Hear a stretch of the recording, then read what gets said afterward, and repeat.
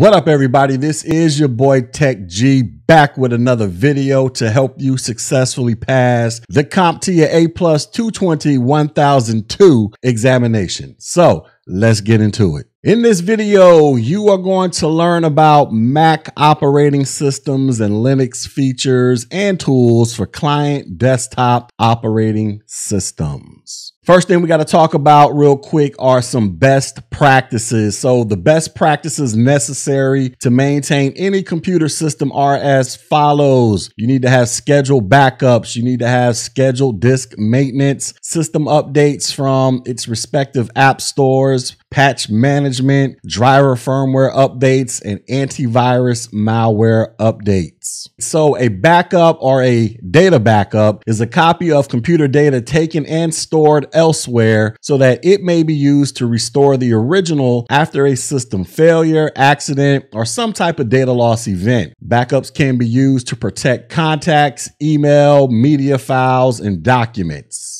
Then we have this thing called Time Machine, and this is the default backup software application distributed as part of the macOS. The software is designed to work with external storage devices and most commonly used with external disk drives. A few backup utilities for Linux include the following. You have the command line tar, the rsync utilities, amongst others that are available from various Linux distribution repositories. Also, scheduled backups should be run at times when the system is idle, preferably overnight or on the weekends. Next, we have scheduled disk maintenance. So routine issues that involve disk maintenance are scheduled and fixed automatically with Mac operating systems and Linux systems. The cron or the cron, however you pronounce it, the cron utility can set up and run various automated tasks to include disk maintenance. The cron tab utility displays cron scripts by the system or by a user.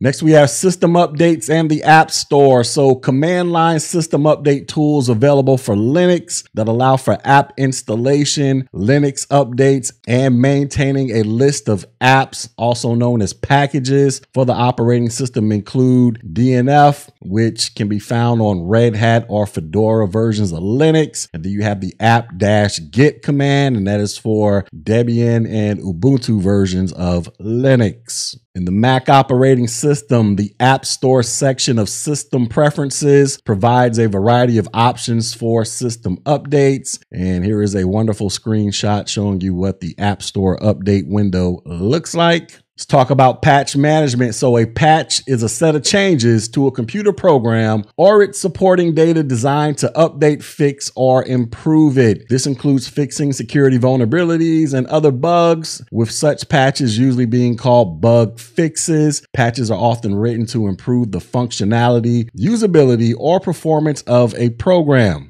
Patch management within organizations with a small number of Linux systems can utilize manual system updates with the yum command and the app-get command. And we got driver firmware updates. So for Mac, the App Store delivers driver and firmware updates automatically. For most Linux distributions, the app-get command can be used to manually retrieve driver updates. Got antivirus and anti-malware updates. So despite Windows operating systems being the most vulnerable computers in the world, subject to virus and malware attacks, Mac and Linux are also capable of being targeted as well. Most well-known antivirus, anti-malware software made for Windows usually includes a version for Linux and Mac. Antivirus and anti-malware apps for Linux and Mac should be updated at least daily. All right, let's talk about some tools. So application for system maintenance for Linux and Mac includes some of the following. You have backups, and for Mac, that is the Time Machine. You have restore and snapshots. You have image backup recoveries, disk maintenance utilities, shell and terminals, screen sharing, and the force quit option for Mac.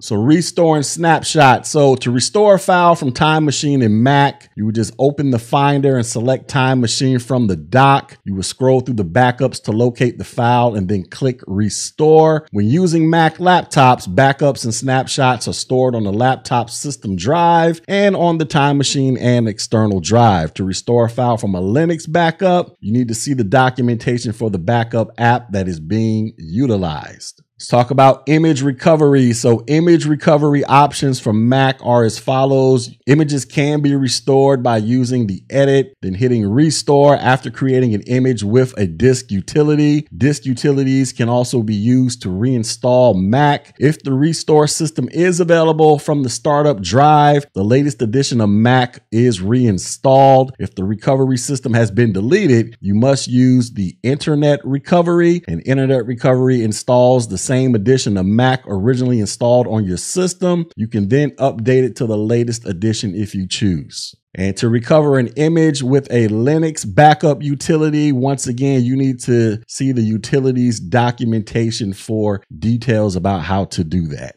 Let's talk about disk maintenance utility. So First Aid is Mac's disk utility app for repairing issues with drives such as file systems, partitions, and a variety of other issues. A few Linux terminal mode disk maintenance commands are as follows. You got df-h that lists files and the free space that is in a computer. You got the directory path/file name that removes the contents of the specified file without removing the file itself. You got the ls-lsr tail-5 command, and that command will go out and find the 5 largest files in the current directory. We got shell/terminal. So both Mac and Linux use a shell or a terminal app for command line environments. Both operating systems use the terminal utility to run commands, scripts, and programs without a GUI or a graphical user interface. You got screen sharing, and this is included in Mac, which allows for local users on a network or remote users utilizing virtual network computing to control the screen for training or troubleshooting and the sharing of other types of resources, which can be configured through the sharing section of the system preferences. Linux is also capable of supporting screen sharing. You just search for VNC for remote within your Linux distribution. In Mac, you would use the force quit feature to shut down an application. To open the force quit application from the keyboard, just press Command Option and Escape. To start force quit from the menu bar, select the Apple menu icon in your upper left and select force quit. Starting the force quit from an app in the dock, you would just right click the app and hold it to bring up the menu with quit as an option and then select force quit. Let's talk about some features. So Linux and Mac, they share many of the same commands, but there are features that are available for Mac that are not available for Linux, and we'll discuss some of those in the following sections. The first one is multiple desktops, also known as mission control. So mission control is a feature of the Mac operating system. Mission control offers a bird's eye view of all of your open windows, desktop spaces, and any apps in full screen or split view, making it easy to switch between them. It is very helpful when working with multiple displays. Next, we have Spotlight, and this is a system-wide desktop search feature in Mac and iOS operating systems. Spotlight is a selection-based search system, which creates an index of all items and files on the system. It is designed to allow the user to quickly locate a wide variety of items on the computer, including documents, pictures, music applications, and system preferences. In addition, specific words in documents and in web pages in a web browser's history or bookmarks can be searched. It also allows the user to narrow down searches with creation dates, modification dates, sizes, types, and other attributes. With Siri suggestions, you can get the latest news, sports scores, weather conditions, etc. Spotlight can even perform calculations and conversions for you. And you can open Spotlight by pressing Command Spacebar and type in keywords to search the entire system. Next, we have iCloud, and this is a cloud storage and cloud computing service for Apple that was launched on October 12th, 2011. iCloud enables users to store data such as documents, photos, and music on remote servers for download to iOS, Mac, or Windows devices, to share and send data to other users, and to manage their Apple devices if they are lost or stolen. iCloud also provides the means to wirelessly back up iOS devices directly to iCloud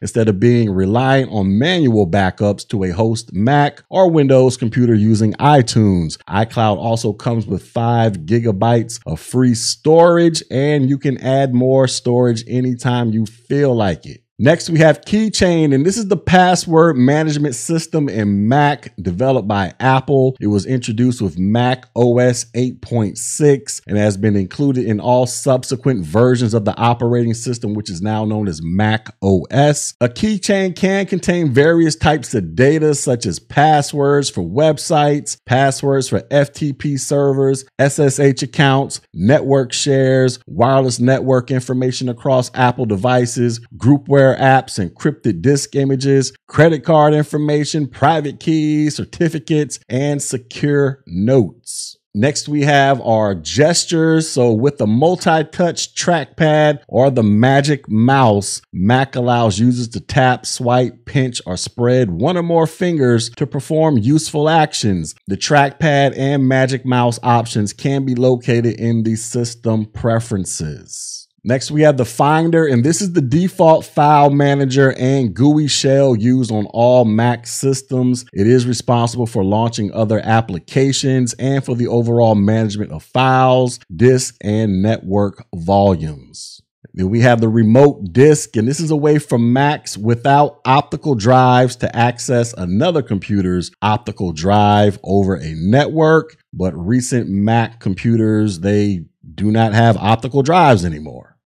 And then we have the dock, and this is a prominent feature of the GUI, and it is used to launch applications and to switch between running applications. And then we have the Boot Camp Assistant, and this is a multi-boot utility included with Mac that assists users in installing Microsoft Windows operating systems on Intel-based Macintosh computers. The utility guides users through non-destructive disk partitioning of their HDDs or SSDs and installation of Windows device drivers for Apple hardware. The utility also installs a Windows control panel applet for selecting the default boot operating system. All right, and then finally, let's talk about some basic Linux commands. Now, to use these commands, you're going to have to open up a terminal session, and some of the commands you will have to run as the root user. And to run these commands as the root, you're going to have to log in as root and use the sudo command. Now, I'm not going to sit here and read all of these commands to you. You can pause the video, or you can go straight to my website where this video will be posted, and you will see a pretty chart that I have put together explaining what these commands are and what they do.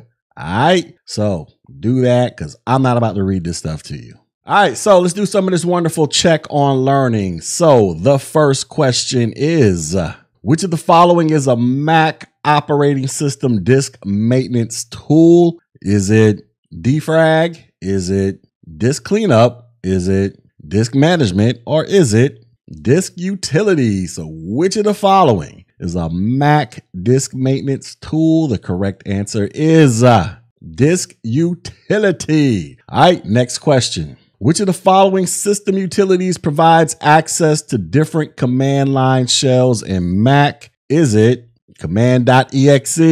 Is it PowerShell? Is it command.com? Or is it terminal? So which of the following system utilities provides access to different command line shells in Mac? The correct answer is the terminal. And the final question. A Linux command displaying an absolute path to the current working directory is called what?